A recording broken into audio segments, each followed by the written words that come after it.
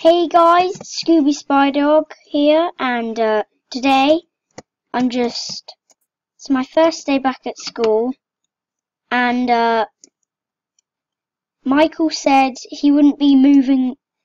My best friend, he said he was going to live in Bagshot with his gran, but and he wouldn't see me till he moved to a new house, and that was about, I don't know, a long time.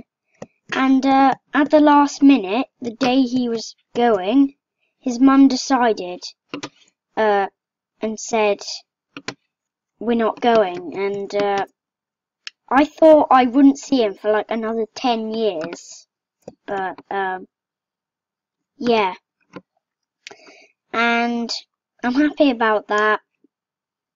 And everybody in his class, well, I'm now in his class, they're asking him why he's there, because he went up in class and said he was moving away.